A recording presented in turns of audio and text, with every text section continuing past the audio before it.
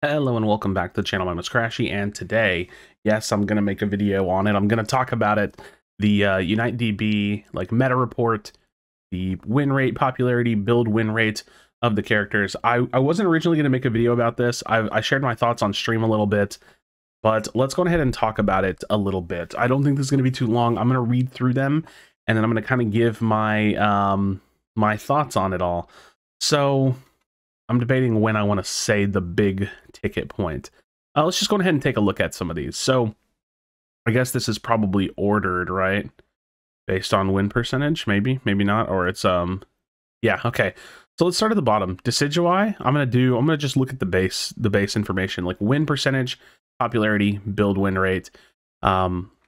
So, you know, win percentage, 45%, that's really, really low. I mean, essentially, you're seeing a lot of these characters that have really low win percentages.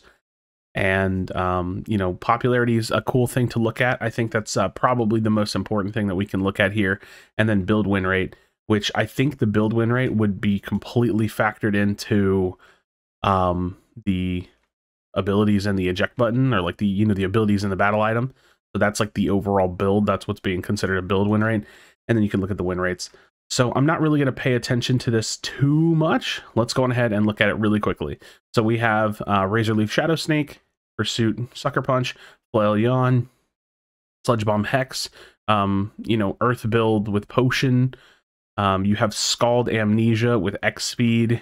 You have Spark Discharge with Fluffy Tail, Helping Hand Safeguard with Potion, Blaze Kick Feint with Eject Button, Powered Up Punch Close Combat with Eject Button, Moonblast Future Sight with X Attack.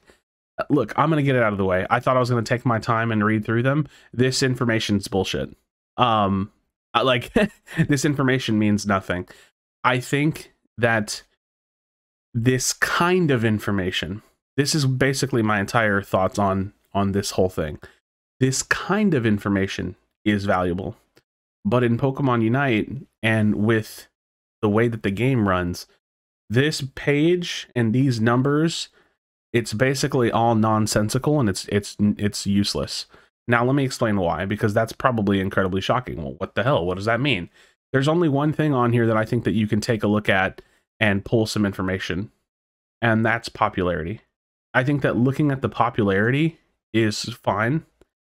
And you can kind of, and I mean kind of, and it's not even conclusive in my opinion, extrapolate strength from the win rate, but not really. Now, we can't use this to create a tier list. That doesn't make sense, because you have a popularity of 33.93% on Snorlax with a less than 50% win rate, but people are playing Flail Yawn, and the build win rate is 52%. But what items are this? What items are these players playing? You know, like what rank in Masters are they? What percentage win rate do those players have? So from my understanding, they took like 110,000 games, and they basically organized the data and pulled these like analytics, right? But the problem is that, and I think that this is, there's no context in this. The problem is that we have a game that has some of the worst matchmaking I've ever seen. We have a game that has the highest rank of play with all skill levels. I mean, all skill levels. Literally, like I it's just the truth. I see really, really bad players in Masters in my games when I'm playing at like 2K, 1700, 1800. Really bad players.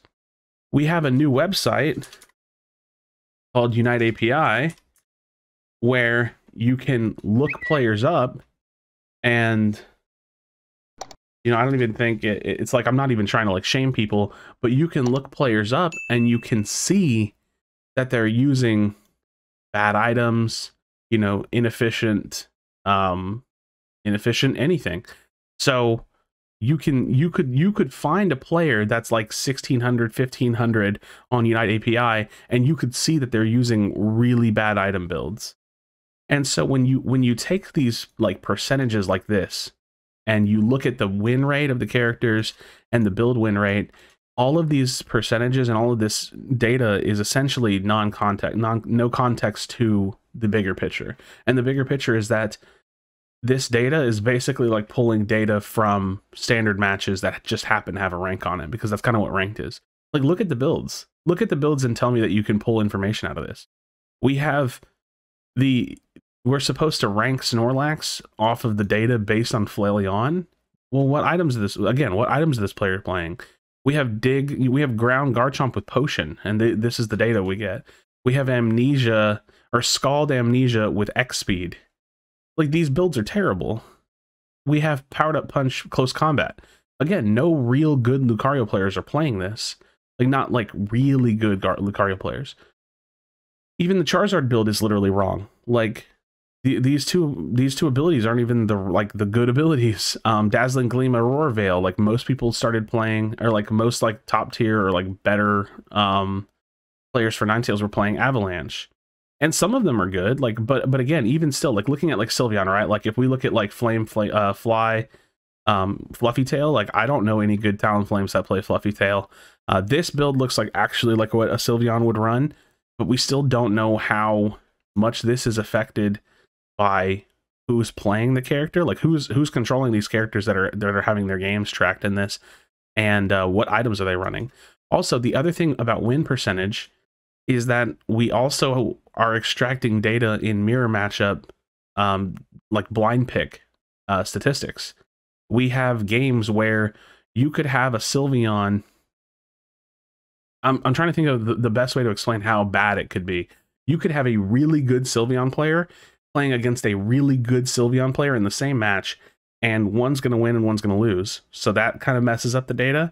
Or you could have a really good Sylveon player playing against a really bad Sylveon player, and the really good Sylveon player could lose to the really bad Sylveon player because of bad matchmaking, and maybe they couldn't carry hard enough and like their team lost the game.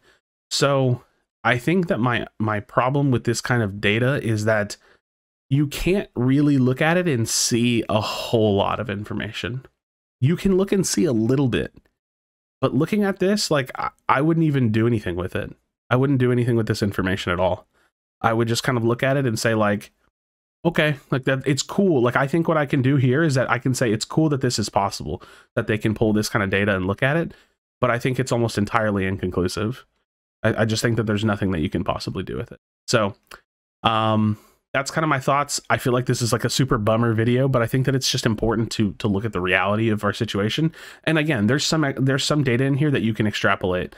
Like I think it's important to like look at like the Dragonite stuff. Like Dragonite popularity huge, the right skill sets. Hell, it's using full heal. That's really good. Some of this there's some like truth and some little glimmers of like what could be important to understand in here. But most of it is not. And then if you look at something like this, which looks good, right? Like you look at the Dragonite like statistics, it looks good. I feel like I could almost trust this. And then you put it right next to Eldegoss with like Cotton Spore Potion. Like that's the most popular build that's being played. Like that's what we're looking at. Like it doesn't instill confidence in me to look at these numbers and care about what they say, because I don't think these numbers matter at all. So that's my thoughts. I would love to know your thoughts in the comment section down below. Again, I think that the context and the big picture for Unite will always come down to how bad the matchmaking is and how we have like mirror matchups and things.